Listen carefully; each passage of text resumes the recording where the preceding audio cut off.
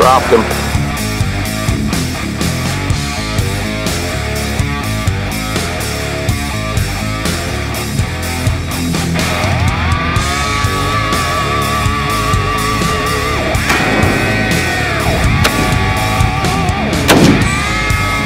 Yeah.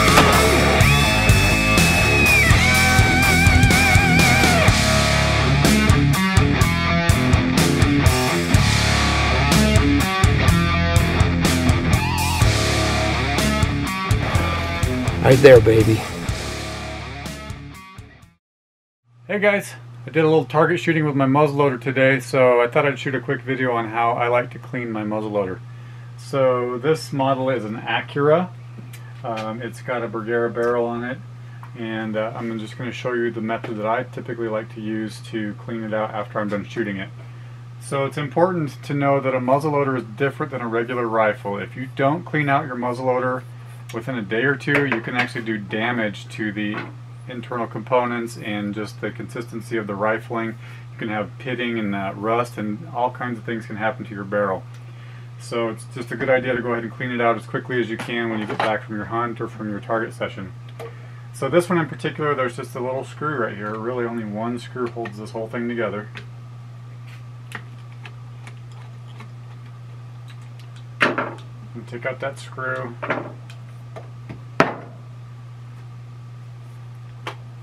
And I can pull off this grip.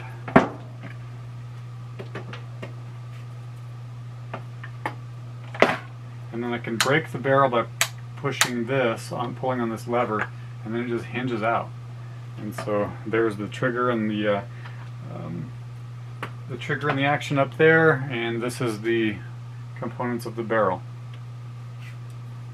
And so next, I'm going to remove this breech plug here.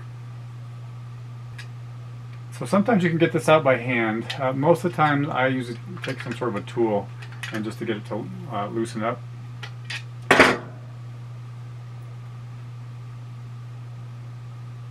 And one thing you want to really make sure though is you'll see on here I've got some grease on here on these threads. They claim that if you don't put grease on those threads when you shoot, you can actually seize these together permanently, and I suppose you'd have to send it back to the factory to see if they can even get it apart. Alright, so that's completely taken apart now, and so I just have an empty barrel. Alright, the next step seems a little weird, but it actually works really well. So CVA makes this barrel blaster cleaner. It's like a foam spray, and I've discovered it works best to put this into a trash can. So I've got the whole barrel in there, and you put this in this area here, just to kind of stick it into the barrel, and you basically it's pushed down on the top and it will fill up with this foam stuff all the way to the bottom. So that's why I'm putting it into this trash can. Just want to make sure you have it foaming out the bottom and the top. And then you just let it sit there for several minutes. So I'll turn off the camera for a little bit. So while that barrel cleaner is dissolving and working on cleaning that barrel, I'm going to take the breech plug here, and I've got some barrel blaster part soaker. Now different manufacturers have different versions of this, but basically you just need something to soak this in. It's some sort of a solution that will dissolve the residue from the black powder. So I'm also going to let that sit for several minutes. And then the other thing I like to use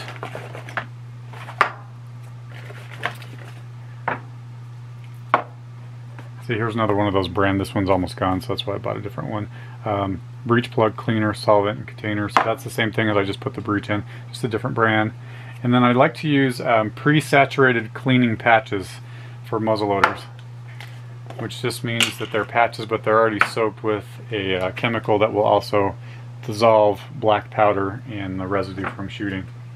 And so while those are soaking, I like to take these and come in here where the firing pin comes in, and this is where it strikes the back of the primer. And I like to go ahead and use these pre-saturated ones to go ahead and first of all kind of moisten it up, let it dissolve for a few minutes, just kind of work at it. You can also use like an old toothbrush or even Q-tips, things like that. Now they do recommend periodically completely taking this apart and cleaning this mechanism.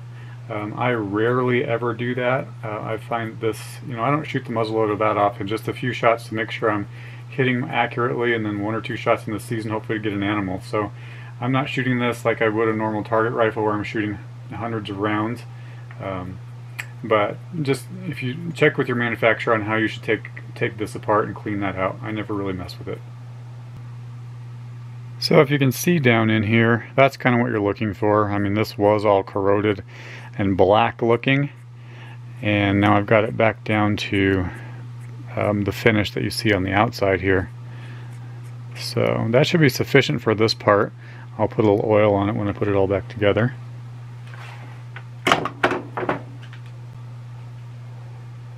Alright, so I'm going to check out this breech. It's been soaking in there for, I guess, around 5 to maybe 8 minutes. And it's kind of cool to see how that starts to just dissolve that black powder residue. And so now I've got just an old toothbrush. Pretty easy to go ahead and kind of work that completely loose.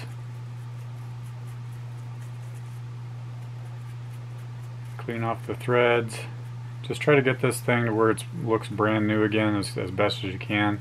So it looks like polished metal, no black residue left on there. So you have to rinse it a few times, and they've made it to where it's got like a little tray where you can just pick this up and it'll retrieve whatever parts you've put down in there.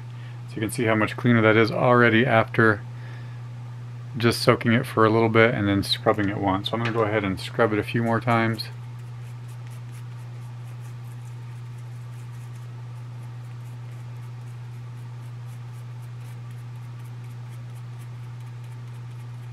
Especially right in here, it tends to really cake on right there. I mean, that's right where the spark from the primer is coming in contact with that black powder. So I don't know if it gets extremely hot right there or what, but that just seems to really cake on right in that spot.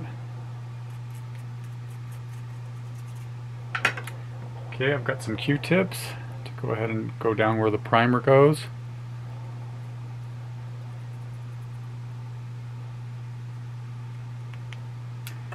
And then something I like to use, this is more commonly used with the old school muzzle loaders where you have a percussion cap, but this is just a tool that's got a little wire that you can push this forward and the wire extends, and you can go down and you can make sure that you've cleaned out where that explosion happens when the primer goes off, and especially this little hole right here. I'm going to rinse it again.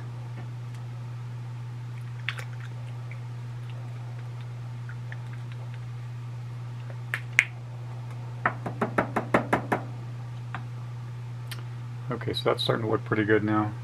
So now I'm just going to take some cleaning patches. You could use paper towels, but you don't want to use ones that kind of deteriorate and turn into fuzz on your parts. So they have to be shop towels or something, but patches work well because they stay together.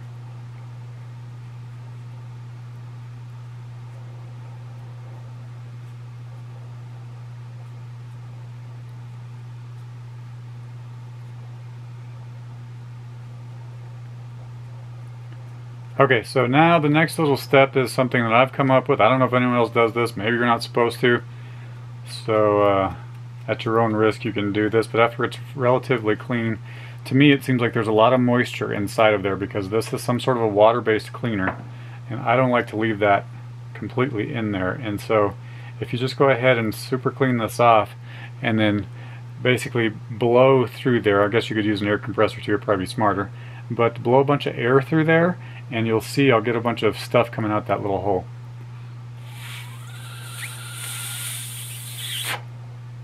So you can see how it kind of purges that out, helps to clean that out. So I'm taking this ramrod that's from the barrel, I'm going to use that for the cleaning steps, and so The first thing I'm going to do is take a caliber specific, this 50 caliber brush, and I'm going to scrub inside my barrel.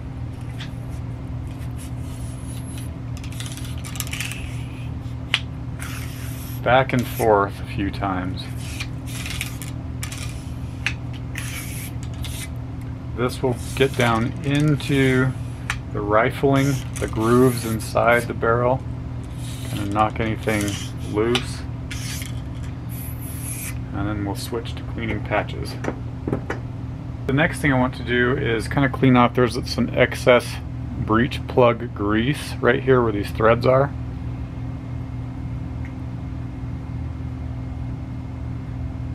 Just kind of clean that up as best you can.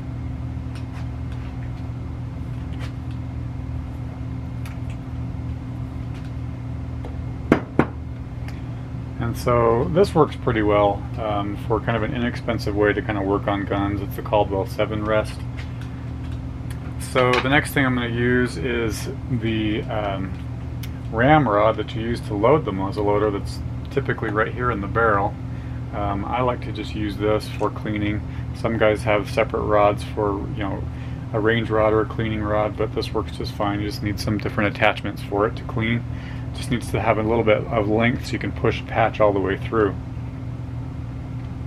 And so next I'm going to go ahead and use some more of these pre-saturated pads.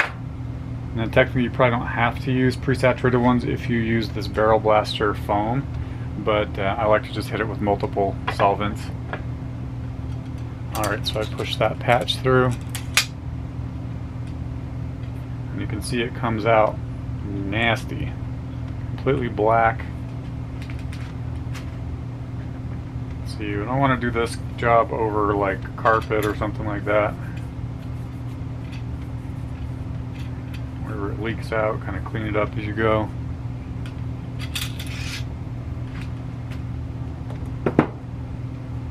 Alright, do another patch. So you basically push this right on that jig and you kind of put it right in the center.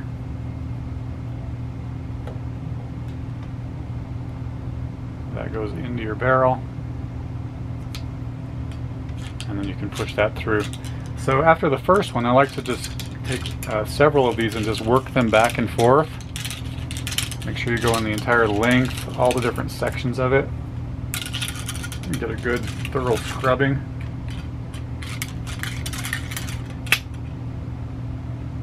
And you'll just have to do several of these and just keep going until these patches start coming out clean. You can use these patches twice if you flip it over and use the rod on the other side like this. You can use them twice. But I'll go ahead and do that off camera until those things start coming out clean. Alright, so the pre-saturated moist patches were coming out pretty clean, so I'm going to switch to a dry patch now. I'm going to run a couple of those through here.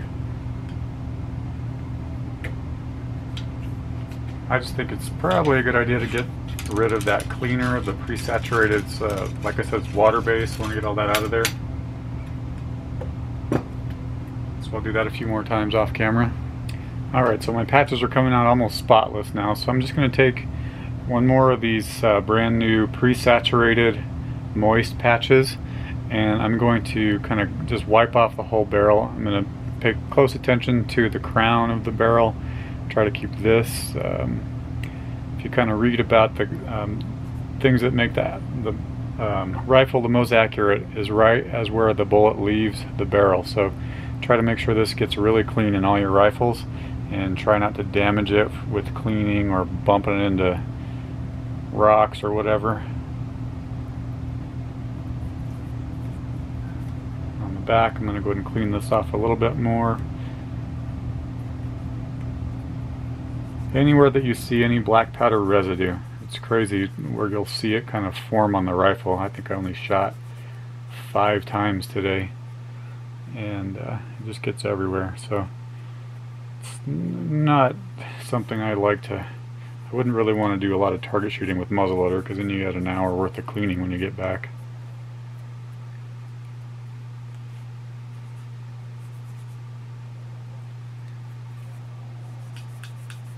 if you find any black powder residue or anything from when you're cleaning and handling it gets to the barrel, these pre-saturated patches work well to clean that off. Alright, so then if you hold this up to the light and look through it, I mean, it looks spotless, nice and shiny in there. That's what you're looking for. And so the next thing that I like to do that they definitely recommend is Barrel Blaster Rust Prevention patches.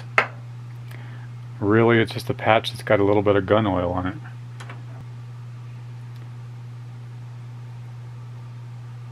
So with the muzzle loader, I like to do most of the inserting of the ramrod from the front, mostly because this is threaded back here and there's still some of that breech plug grease in there, and so if you start pushing from this way in, you're going to push some of that grease back up into the barrel, so I don't like to do that.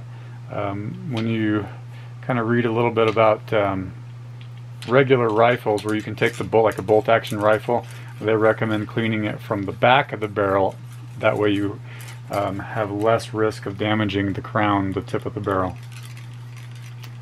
Alright, so I'm going to work this oily patch through there, and that should be sufficient for rust prevention inside there. And then I'm going to take another one of these, and I like to just go ahead and wipe down the entire surface, get just a little coat of that oil everywhere.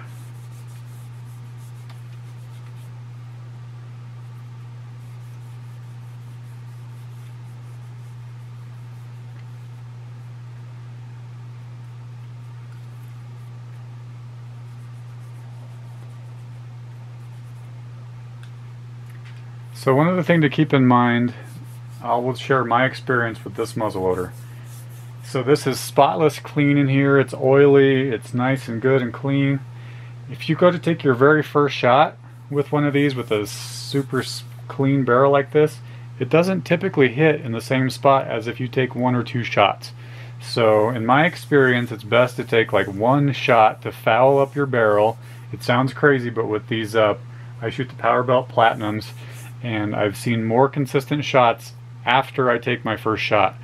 So you get maybe another 4 or 5 shots, and then you need to go ahead and kind of swab out your barrel and clean it a little bit. But my best accuracy is on my second, third, and fourth shot of a barrel like this.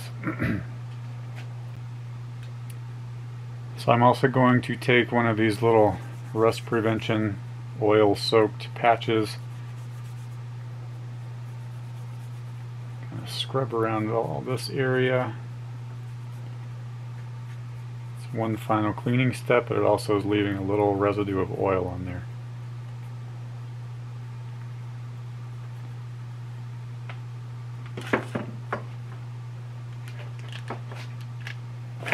Okay, so one more thing to not forget to do. So I told you before that they recommend anti-seize to put on the breech plug. So this is kind of like a huge thing of chapstick, or like my kids glue when they do crafts. It kind of looks like that. It's a dispenser. You rotate this and it kind of works its way out. And so I take this and I put a fairly liberal amount on all of these threads, trying to not get it here and not plug up my little flash hole right there where the primer goes through.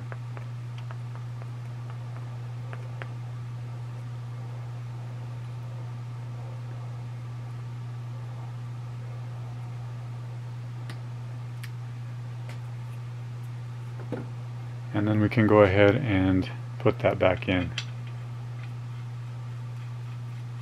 Now I never really tightened this down other than as finger tight as I can get it with my fingers, because you saw when I went to take it apart, even though I put it together like this, even when you shoot it a few times, it's hard to get that thing to come off. So just finger tight is how I work with these CVA muzzle loaders like this. Wiping off any excess breech plug grease that kind of comes out. And now we are ready to reassemble. Alright, time to reassemble. So it's got this cutout here, and there's basically a pin right inside there. You line those two back up, snap that back in place,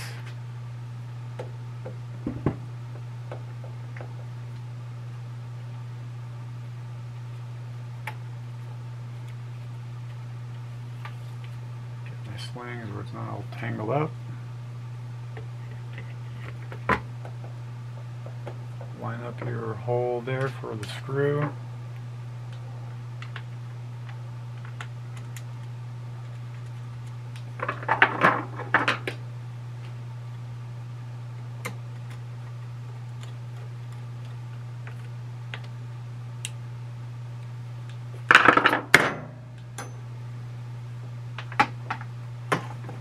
And I typically take one last patch and wipe down the ramrod.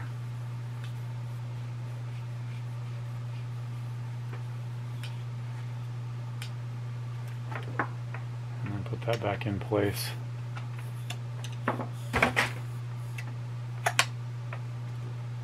So we should be good to go, and then I'll just do a final test to make sure everything seems to be working properly. And we can even do a dry fire on it. Trigger seems to be functioning properly.